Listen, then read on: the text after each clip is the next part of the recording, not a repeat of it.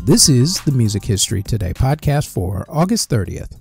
On today's show, Kanye makes an announcement, the Go-Go's hang it up, and an event in Notting Hill inspires a classic song by The Clash. First up, though, on this date in 1941, the film Sparrowhopper, starring singer George Formby, premiered in Sweden. In 1959, Carole King married lyricist Jerry Goffin. In 1969, three-day music festivals started. The Sky River Rock Festival in Tenino, Washington, the New Orleans Pop Festival, and the Texas International Pop Festival in Louisville, Texas. Also in 1969, the band Earth changed its name to Black Sabbath, mainly because Ozzy Osbourne blurted out during a concert that it was their name and the band just kind of went with it. In 1970, Jimi Hendrix played his last concert in Great Britain. It was at the Isle of Wight Festival. In 1972, John Lennon performed his last full concert. It was with Yoko Ono at Madison Square Garden. He would perform again at the Garden, but only as a guest performer during an Elton John concert. In 1976, the event that inspired the Clash song White Riot took place when young black people clashed with police in the Notting Hill riots in London, England. In 1988, actress Julianne Phillips filed for divorce from Bruce Springsteen. In 1993, Billy Joel was David Letterman's first musical guest on David's CBS Late Night Talk Show edition. In 1995, James Taylor and Carly Simon performed together for the first time in 16 years at a benefit concert. The two were married for a time.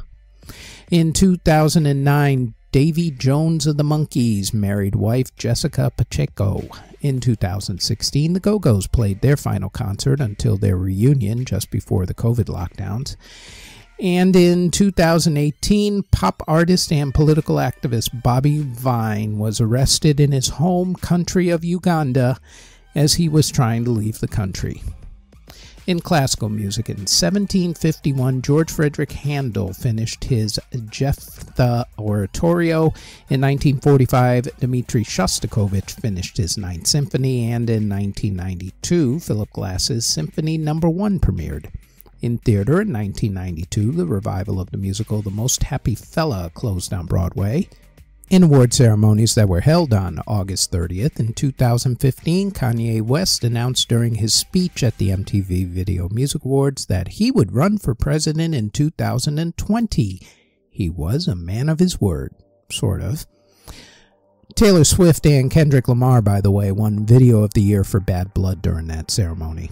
In 2020 at the Video Music Awards, Lady Gaga was the big winner that year.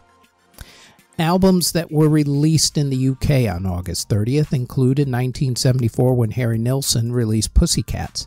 Meanwhile, in America, in 1965, Bob Dylan released Highway 61 Revisited. In 1966, the Mamas and the Papas released their self-titled album. In 1968, the Byrds released Sweetheart of the Rodeo. In 1971, the Beach Boys released Surf's Up. In 1977, Barry White released Barry White Sings for Someone You Love.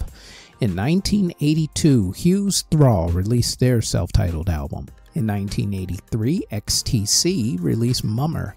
In 1984, Miami Sound Machine, now known these days as Gloria Estefan and Miami Sound Machine, released Eyes of Innocence. In 1988, John Hyatt released Slow Turning, and Boz Scaggs released Other Roads. In 1989, the Covergirls released We Can't Go Wrong.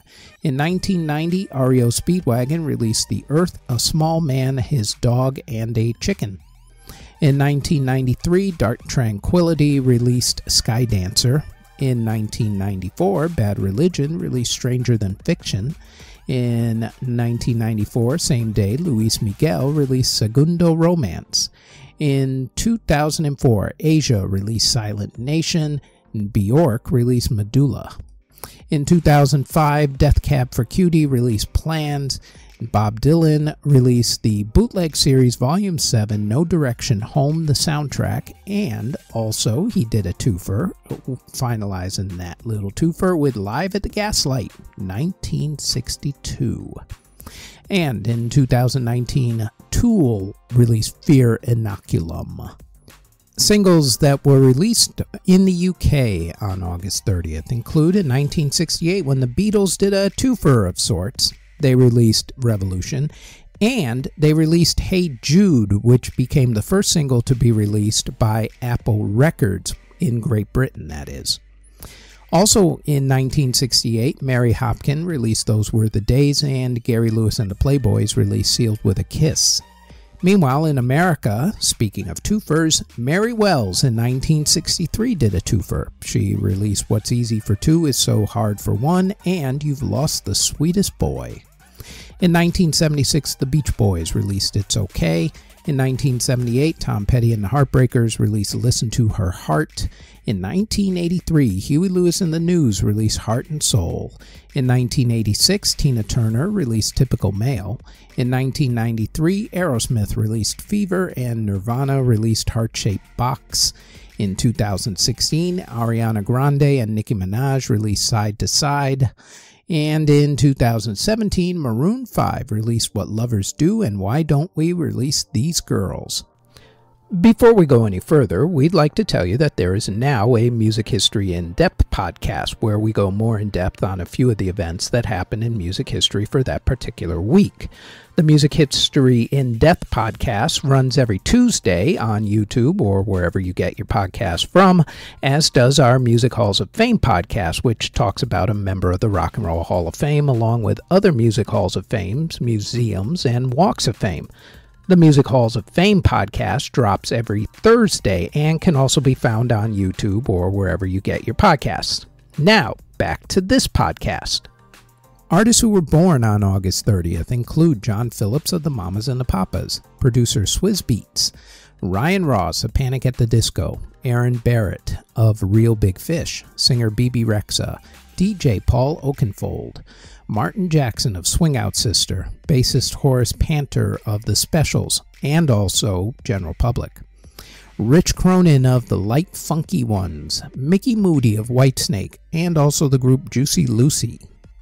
BBC DJ John Peel, country music singer Kitty Wells, twins Jim and John Hager of the group The Hagers, singer Dana Rosemary Scallon, Dave Brockie of Gwar, album cover artist Robert Crumb, singer Capri Everett, rapper Jules Coutinho, rapper BK the Ruler, rapper Boogie, singer Shalino Sanchez, rapper Jermaine Coleman, session bassist Detlev Bayer, John McNally of The Searchers, singer Charles Colbert of Gary and the Nightlights, also the group The American Breed, and also the group The Daylighters.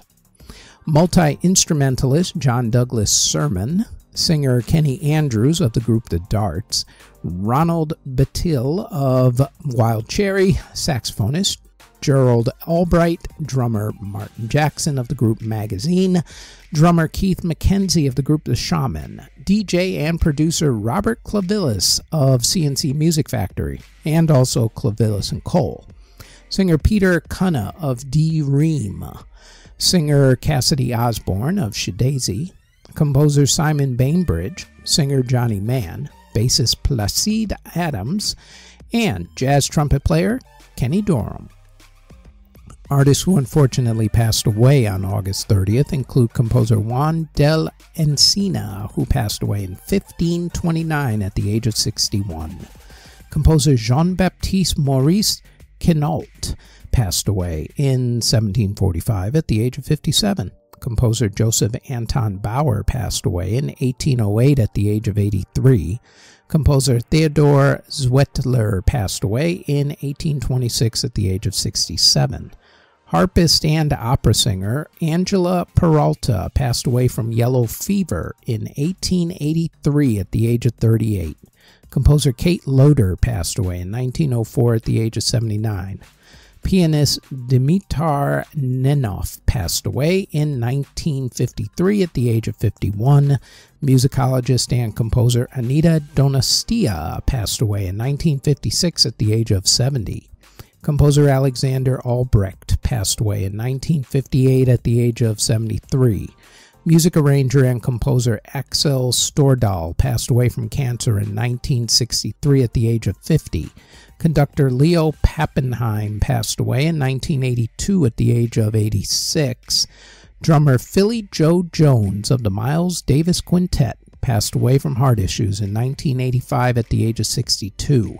Musicologist and composer Otto Mortensen passed away in 1986 at the age of 79.